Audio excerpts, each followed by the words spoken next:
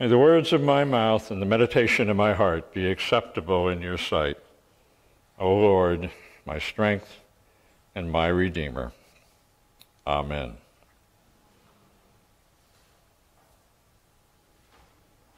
I do not believe in the Bible. Yes, you heard me right. I do not believe in the Bible. What I do believe in is the God who is testified to in the stories in the Bible of the Hebrew people.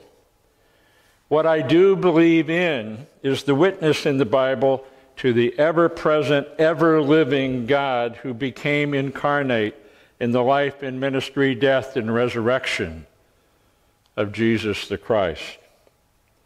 What I do believe in is the testimony given in the Bible to the reality of a God who still speaks to us today in our time and circumstance through the breath of the Holy Spirit. But I do not worship the Bible, for the Bible itself is not God.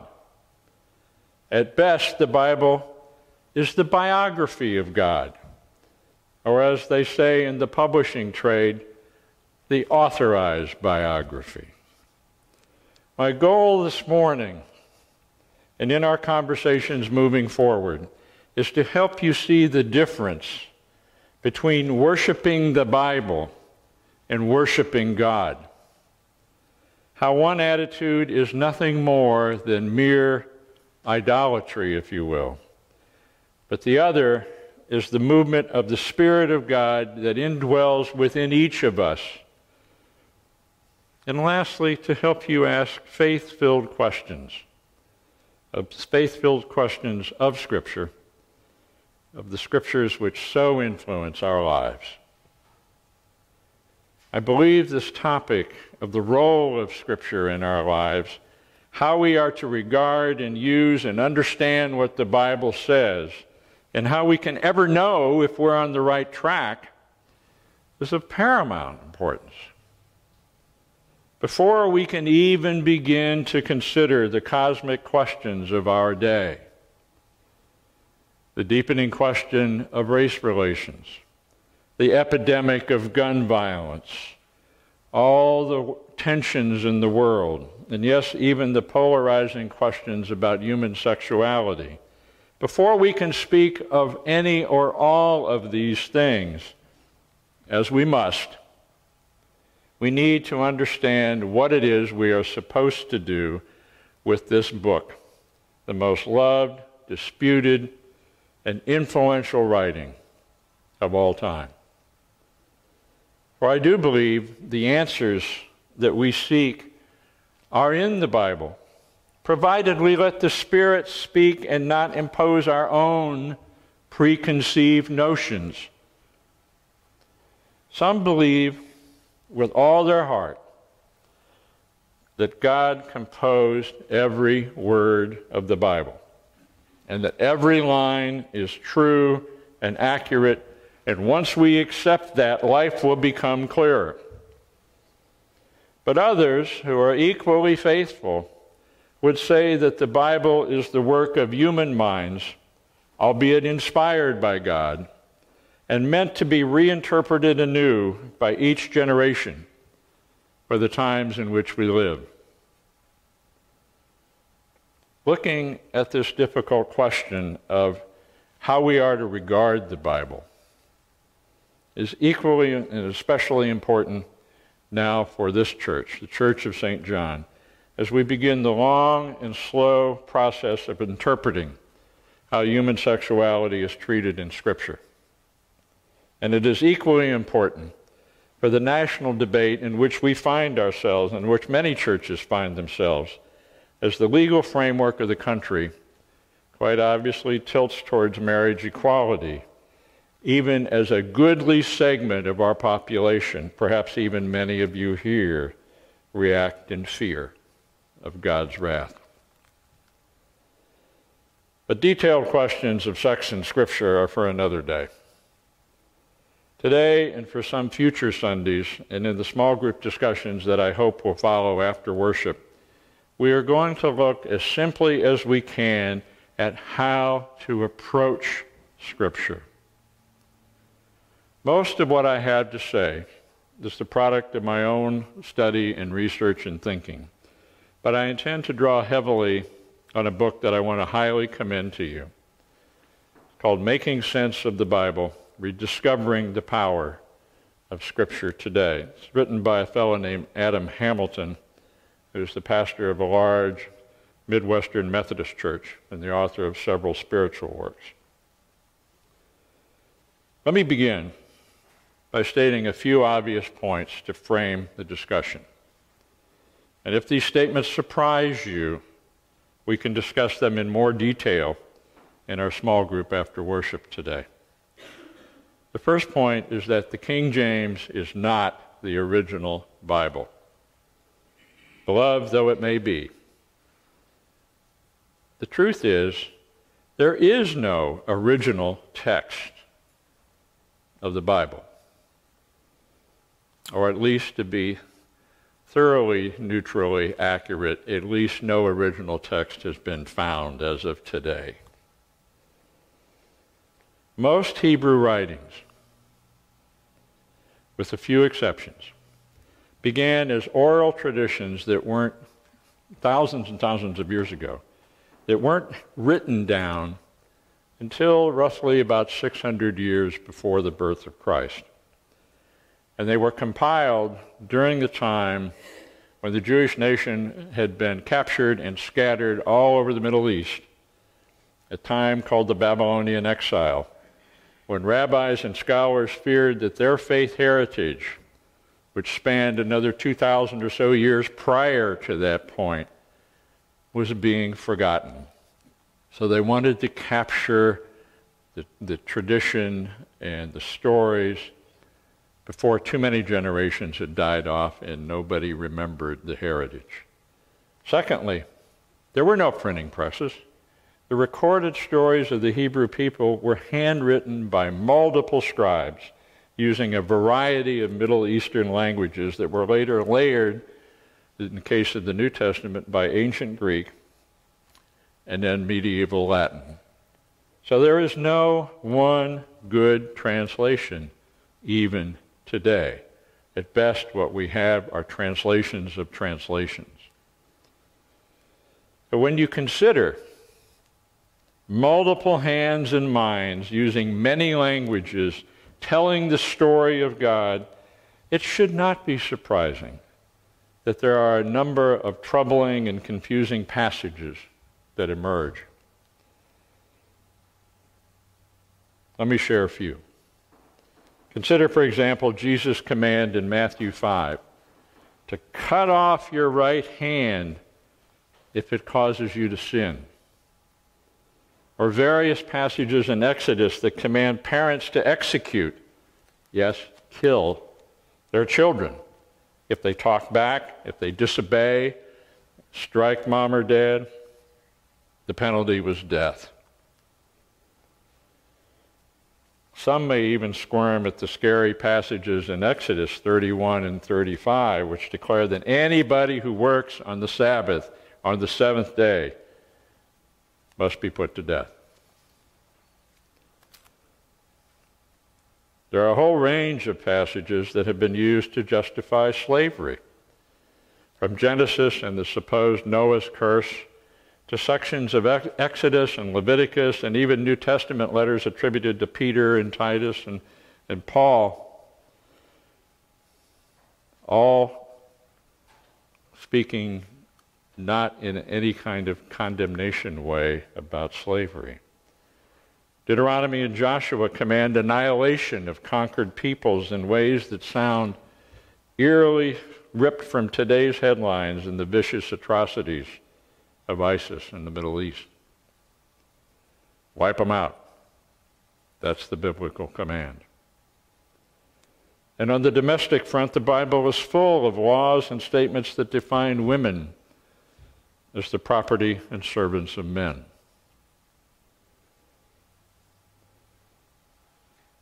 even with passages that today would make the average person scratch their head and wonder or be repulsed. As late as 1978, we all remember 1978. For most of us, it wasn't that long ago. It seems like yesterday.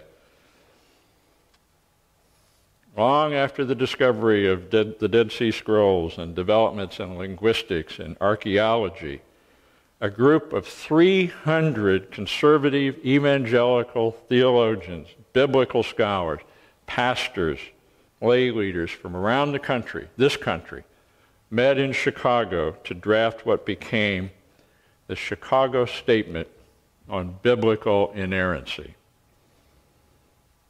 Let me just quote the summary sentence. Being wholly and verbally God-given, Scripture is without error or fault in all its teaching, no less than what it states about God's acts in creation, about the events of world history, and about its own literary origins under God, than in its witness to God's saving grace in individual lives. Maybe so. Maybe so. But before you can say, that doesn't sound so bad, I would like to offer up two thoughts for you to consider as you wrestle with your own way to approach Scripture.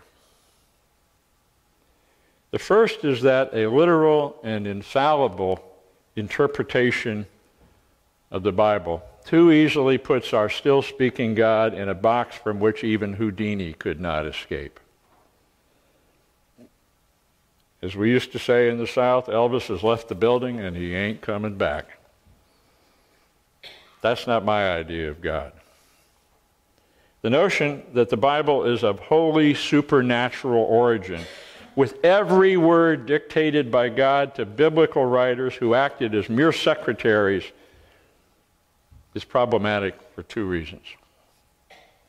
One, it mistakenly equates the written word of Scripture with the true word of God. There's only one true word of God that's testified to in the Bible. And as John told us in the gospel reading, that word is Jesus, the one whom John says existed before the world began. The Word of God is Jesus.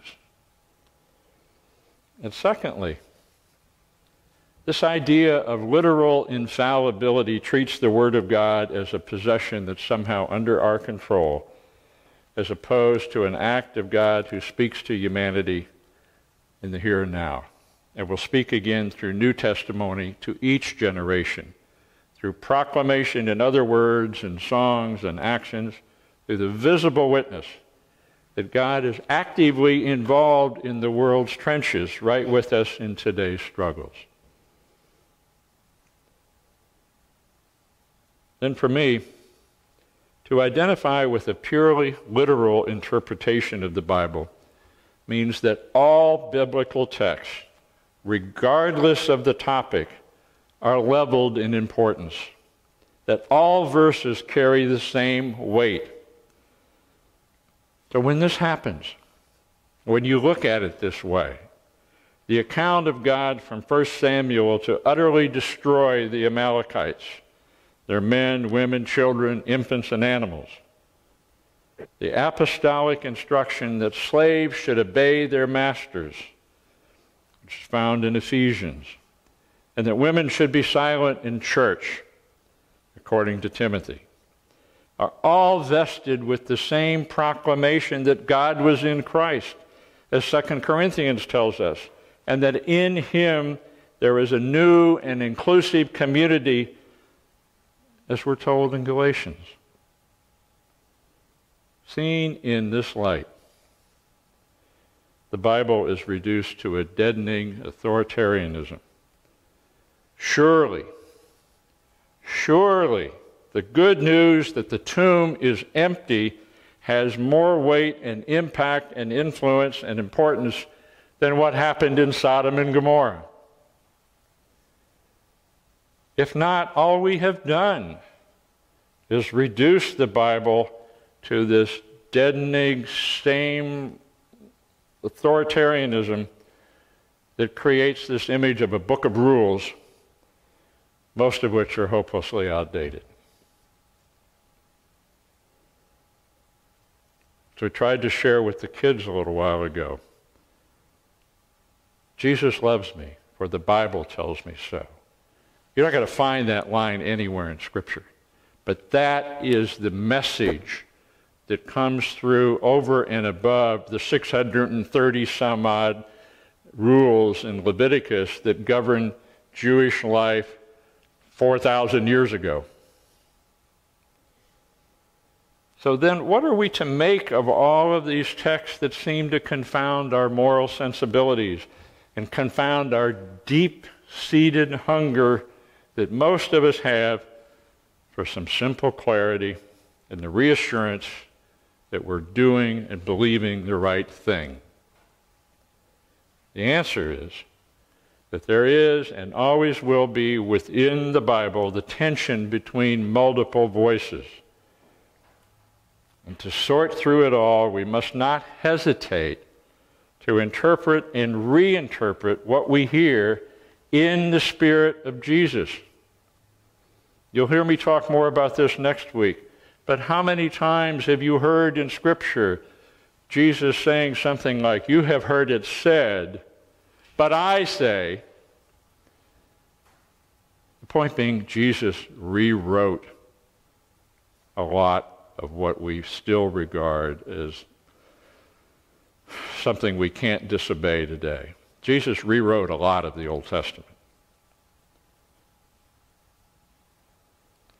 The Spirit of Jesus, the risen one, speaks to us constantly in the wisdom of the indwelling Spirit, the Spirit of God, who directs us to a presence that's hidden right before our very eyes. I want to share some words from another United Church of Christ pastor, Ron Farr, who expresses the thought far better than I can. And I'm quoting now. As we follow Jesus' footsteps, we are led directly into this tension among all the multiple voices in the Bible. We come to realize with Jesus that it is not heretical to say that some text or biblical voices are more important than others. Some texts express deeper layers of truth, and other ancient texts need to be reinterpreted according to those truths. How then do we discern? How do we tell which texts are more important and which ones are less important? Whatever we say represents the risk of biblical interpretation. We go out on a limb whenever we put forth our understanding of a text and conclude which texts are more important than others. This is a risk that we cannot avoid, we cannot shy away from if we are to be faithful.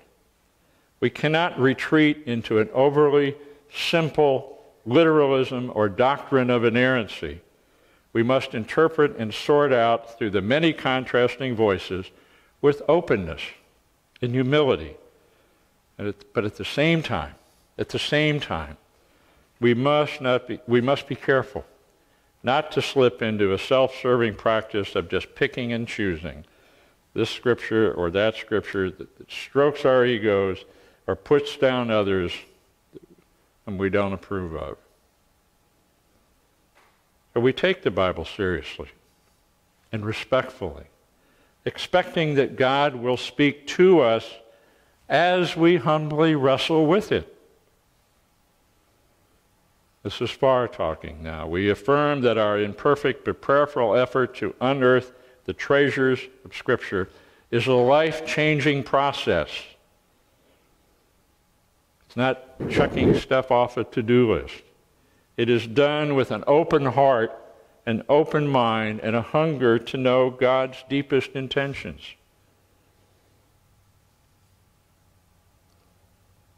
So I pray this morning that I have given you a lot to think about. I hope I have shocked you. I really do. And I pray that you will be stirred to bring your questions into the lounge in a little bit to continue the discussion. If you look and are looking for simple, easy answers, you may be in the wrong place. Especially if all you're seeking is validation of long-held opinions that have little basis in biblical understanding or church tradition, but are imposed on us by the society in which we live. Sorting all these things out is hard. It's the heavy lifting of spiritual life in Christ. And we all need to be up to the challenge, or at the very least, moving forward in the trust of the one who calls us. Next week, as we continue on this theme of how to regard Scripture, I will offer up for your consideration a handful of principles for interpreting the Bible, a checklist, sort of things to ask of yourself and of Scripture as you seek to listen to the voice of our still speaking God. So until then, stay blessed. Amen.